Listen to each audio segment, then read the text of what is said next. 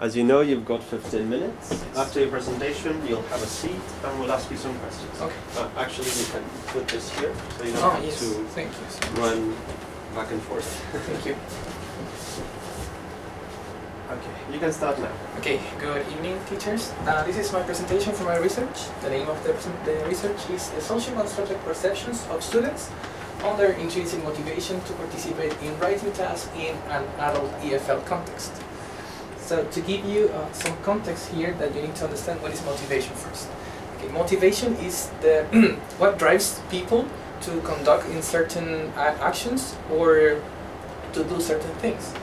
So in order to know this, to understand this, the political background. So the United Nations Educational, Scientific and Cultural Organizations, or UNESCO, state that motivation can be achieved through the use of mobile devices, because these have flexibility and possibilities to students in order to enhance their learning processes.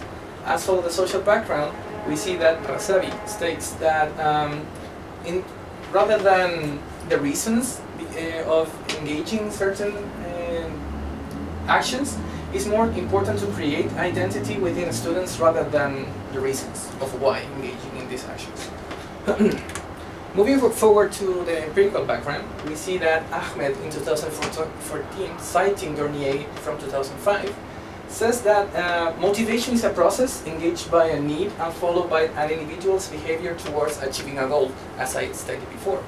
And the theoretical background in Brown's 2007 words says that motivations are acts that are driven under specific contexts and environments. So all this taken into account, and the previous and the title of this research leads us to the statement of the research problem. The research problem was identified in the practicum of in this term that was carried out in the Universidad Santo Tomás in a basic English 2 level, where 24 students attended the classes, and they were from 5 different programs. Okay, so the classes were from 9:30 to 10:50, and what caught my attention here, there was no clear perception on what the students thought of their motivation was. So I asked myself, why do they study? Is it for the grades? Do they want to become better as persons, or do they want to have a better curriculum in their career? So this led me to the deficiencies in knowledge, as taking into account the theory stated before. So the theory did not attempt to answer about the perceptions of the students, but rather which motivation choose or to foster inside the class. So this led me to the research question. What are the social constructed perceptions of students on their intrinsic motivation to participate in writing tasks in an EFL context? So from this question, general and specific objectives arose.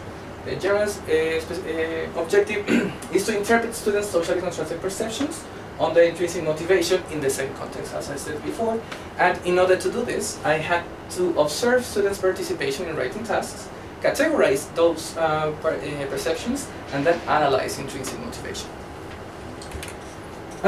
From these questions, research assumptions arose also. I thought at the beginning, okay, is the research question is going to be answered right away, or something else is going to happen? So I first thought that the students' perception about their intrinsic motivation was negative or low, because they were not engaged, because they thought the content might be not connected to what they need. And secondly, because the need of the extrinsic motivation was higher than the intrinsic one, because they needed to achieve higher grades in order to pass the course. So from this, the contributions of this research would be to have actual information on students' perceptions, to foster intrinsic motivation, to adapt the content of the classes if needed, and to avoid extrinsic motivation because that doesn't fit the purpose of the study, and modifying the educational system if the answers and the data show that it didn't work. Okay, theoretical framework. Here you need to understand what are the 4 types of motivation that I encounter. First, the intrinsic motivation, which is the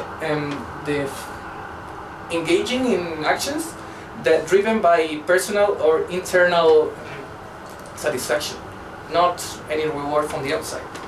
Extrinsic, from the other side, is reward from the outside, doing things for rewards, or like grades in this context.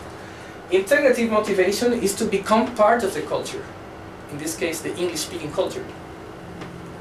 Then, instrumental motivation is to know the language in order to have a professional career, which is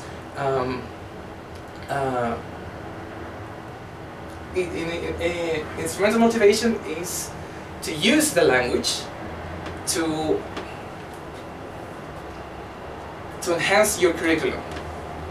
EFL classroom is the classroom where English is taught, but not as the mother tongue, but as the second language. And writing task, which is writing, but in several stages. This is according to Dornier, the internal and external, intrinsic and instrumental motivation. EFL is according to the Oxford University, and writing task is according to O'Neill and Gravois. Okay, then we go to the methodology. First, the paradigm. Okay, the paradigm is an interpretive research, because I need to understand how members of a community think and feel. The approach is it's a qualitative approach, because it's focused on the participants and not on numbers.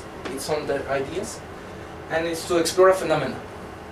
The design is a narrative design, because I try to tell a story about what with the information retrieved from the participants in order to create and to reconstruct a situation.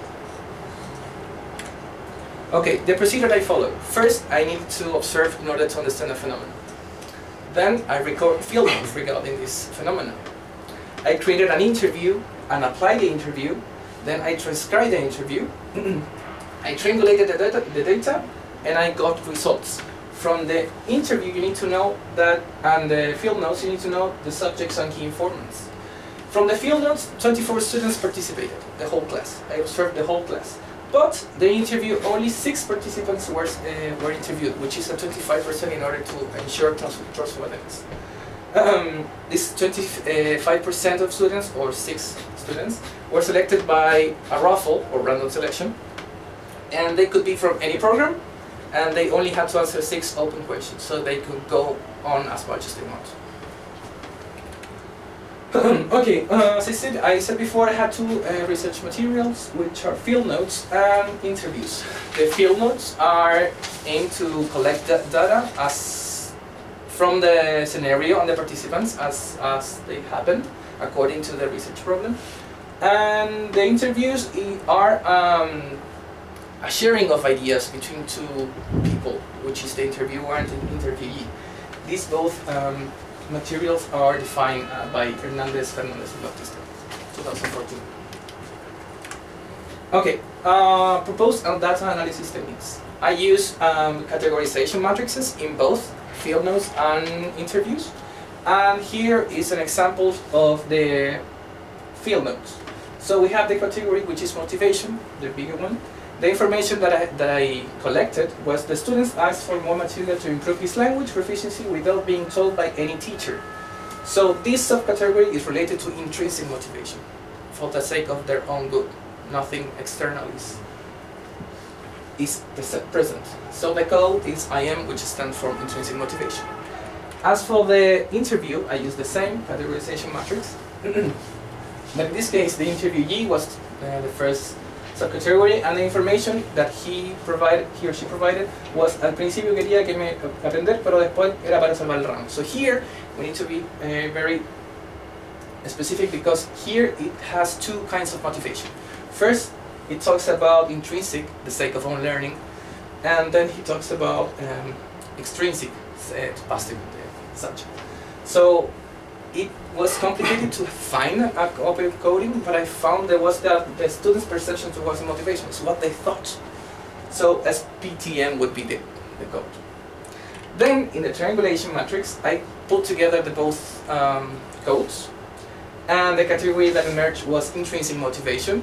And the conclusion that I got was, it can be stated that students inside the classroom might want to engage in written activities because of internal reasons, but finally end up studying and participating for getting a good grade and pass the course.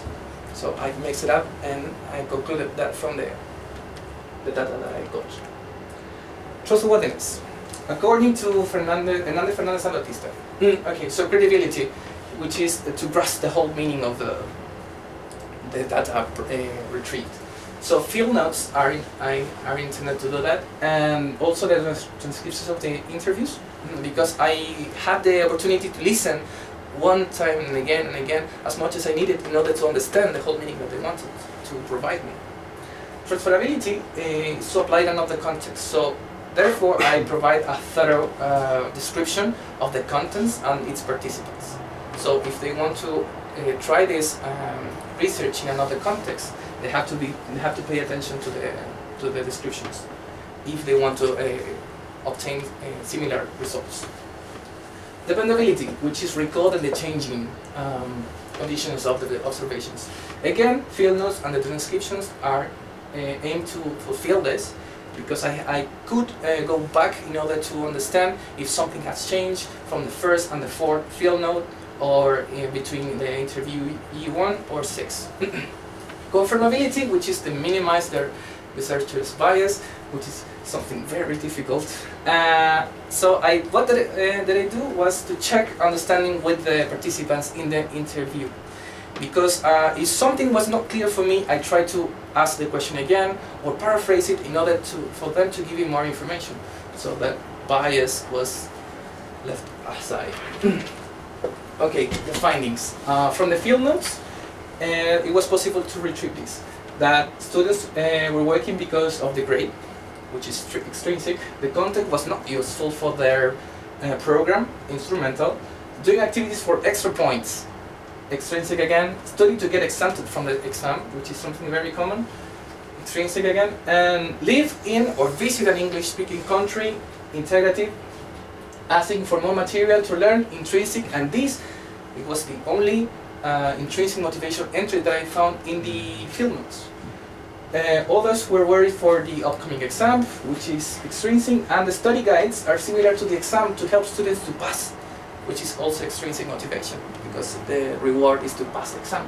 As for the interviews, what they told me was that the contents needed to be contextualized for their needs. So this is again instrumental. Some cared about learning, and others studied because of the grades. So this was mixed up and was extrinsic and intrinsic at the same time. So they wanted to pass, but also they wanted to learn. They felt English necessary to meet other people, integrative, to meet other cultures. And get the good grades makes you exempted from the exam and ensures you a good grade average. Again, extrinsic. And some stated that if the tasks are not graded, they did not feel the urge of doing it, which is again extrinsic. So most of the results that I got from my field notes and the interviews were from the extrinsic motivation spectrum. Okay, so did I answer the research question? Partially. What are the perceptions on students' intrinsic motivation? Is there was few information. They wanted to learn, but they wanted to learn and at the same time get good grades. And the most important one was getting good grades and get exempted to pass the course. So my assumptions were, as I said before, like they were driven because of the sake of their own grade. As I said before, the limitations here, I feel that 6 students to get interviews, few from 24. I think that this could be, the interview could be to all of them, but for time constraints, I couldn't do it. The significance of findings, now that there is some information about students' perceptions, this could lead to a modification on the educational system. The contribution to the gap in knowledge is now that if all the researchers want to keep studying about the students' perceptions, now there is some background about it here in this context. And for future directions, not only intrinsic motivation is important, but all the four, as I said before. So the insights of the teacher as a role as a researcher and a reflective practitioner. I think that teachers are supposed to not only hand in the content, but they have to make students aware of critical changes that are happening in the society. So they take this content and apply it to their own lives. As for the researcher, is to obtain information and to be able to see a phenomena that is happening inside this classroom. And you need to be critical enough to think about how to improve this, how to change, how to make people aware. As for my strengths, weaknesses, and challenges in the internship and in the research, I would say that I love to be part of the class.